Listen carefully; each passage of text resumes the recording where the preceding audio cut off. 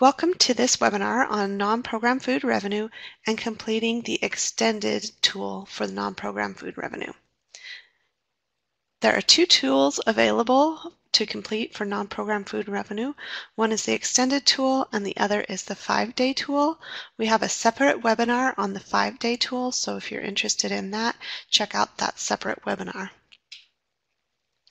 So we'll begin talking about non-program food revenue. And to begin that, we'll first go over what is non-program food. So non-program food is food other than a reimbursable meal that is sold and it is purchased with funds from the nonprofit food service account. So some examples of non-program food are adult meals, extra milk, a la carte items, and other food items such as vending machines, school stores, fundraisers, catering, and vended meals. Now, oftentimes, the vending machines are not operated by the food service department and school stores are not operated by the food service department. They're operated maybe by another department like the student council or somebody else. So in those cases, if the food is not purchased from the food service account, we do not consider it non-program food. If the food is sold during the school day, it still has to meet Smart Snack standards, but we don't worry about the financial aspect for non-program food revenue unless the food is purchased with the food service account. The non-program food revenue tool is required to be completed annually, and it demonstrates that your revenue from sale of non-program foods generates at least the same proportion of revenues as they contribute to the LEA's food costs. So that basically means that you aren't using program money, so the federal reimbursement and the students' payments to subsidize your non-program food sales or to subsidize your a la carte sales or adult meal sales. So the requirement is that the ratio of non-program food revenue to total revenue is greater than the ratio of non-program food cost to total food cost. So if of our total food costs, 25% is coming from non-program food, then we need to price our non-program food so that at least 25% of our revenue is coming from non-program food. And you don't have to worry too much about this ratio. I know it's pretty complicated, but the non-program food revenue tool calculates this ratio for you and then lets you know if you're in compliance with the ratio or if you're not, if you need to increase your a la carte or non-program prices or transfer non-federal funds to make up the difference. To complete the non-program food revenue tool, you need to use a period of at least 5 consecutive days. If you have data for a longer period of time, such as monthly or annually, we encourage you to use that. The longer the period of time, the more accurate a picture it is of what is actually going on at your district. But you must select at least 5 consecutive days to complete the tool. You must choose days that are typical of your food service, so don't include holidays or summer school or special circumstances. If you are completing a tool for 5-day reference period, then it is optional to include catering or purchasing for other entities in the tool.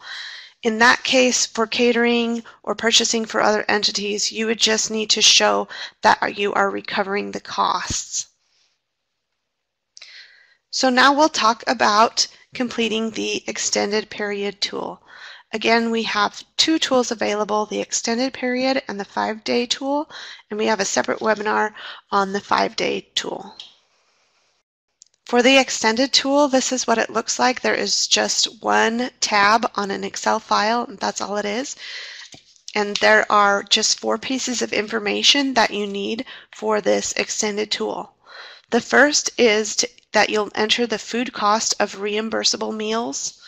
So only the food cost, don't include labor, don't include supplies, just the food cost only for your reimbursable lunches, breakfasts, reimbursable snacks, and if you're getting special milk reimbursed. Next, you'll enter the cost of your non-program food for that same reference period. So this includes food costs for adult meals, a la carte, extra entrees, extra milks, any snack milks that are not being reimbursed. If the food service department operates any vending machines, vended meals sold to other agencies, or other foods for which the LEA does not receive reimbursement, you would enter it here. A common mistake is not to include the adult meals in this cost of non-program food, because when you're purchasing your food, you usually just purchase the food for the students and the adults all at once. You're not separating out, okay, this is what I'm purchasing for adults and this is what I'm purchasing for students. And so because of how you're purchasing, it's often easy to put that adult meal cost in the wrong place, to put it with the reimbursable meal food, when really it needs to be in the cost of the non-program food. If you're not able to separate that out, then I would recommend using the 5-day tool instead of this extended tool. The next piece of information is the revenue from non-program food. So this is any revenue you're bringing in for those adult meals, the extra milks, the extra entrees, and so on. Make sure you're not using the financial report for this number. On our financial report, it's a different definition of what non-program is, and it's pulling in different numbers, so those don't match up with what is needed in this tool. Then the last piece of information you need is the total revenue. So this includes total non-program food revenue as well as your total revenue for program food. So the revenue you're getting for reimbursable meals, so that was federal reimbursements, and the student payments. You'll add that together with the non-program revenue for this box. Then this last line here, the additional revenue needed to comply, is the results of the tool. If there is a number here, it means you need to increase the prices of your non-program food, or you need to transfer non-federal funds into the food service account in order to comply. If there isn't a number here, that means your non-program foods are priced sufficiently.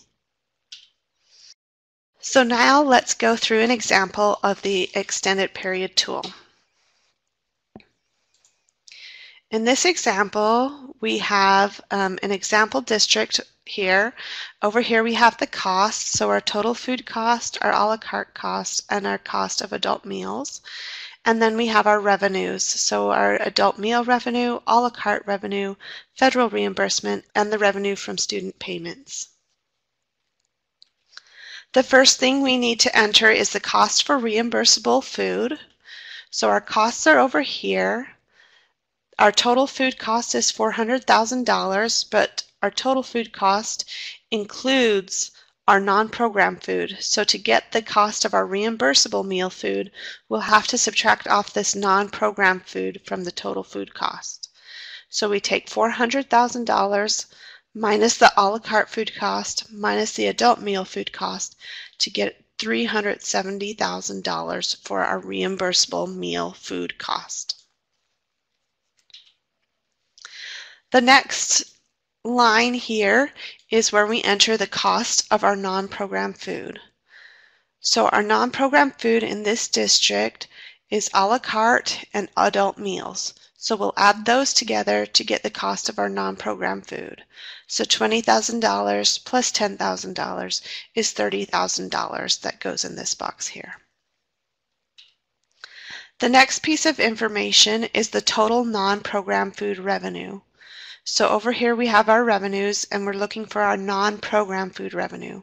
So adult meals and a la carte are our non-program foods in this district. So we'll add those together to get our non-program food revenue. So $15,000 plus $40,000 is $55,000. And then the last box is our total revenue.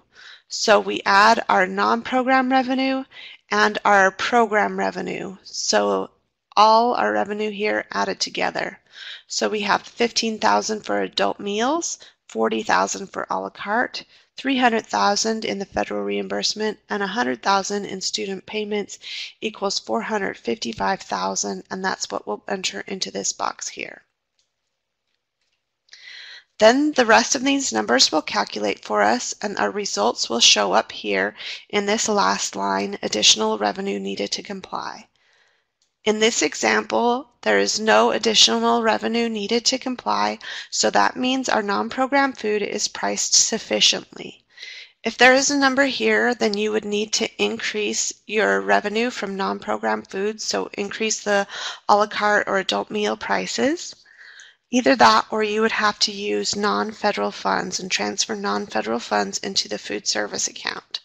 Just keep in mind when you do this, this is for whatever reference period you used.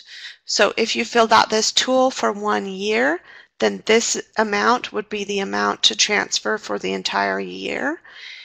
If you filled out the tool for 5 days, then you would need to multiply that out by how many days you have in the school year to know how much money to transfer for the entire year. So that completes the webinar on completing the extended non-program food revenue tool. If you want to check out the 5-day tool webinar, that is also available. Thank you.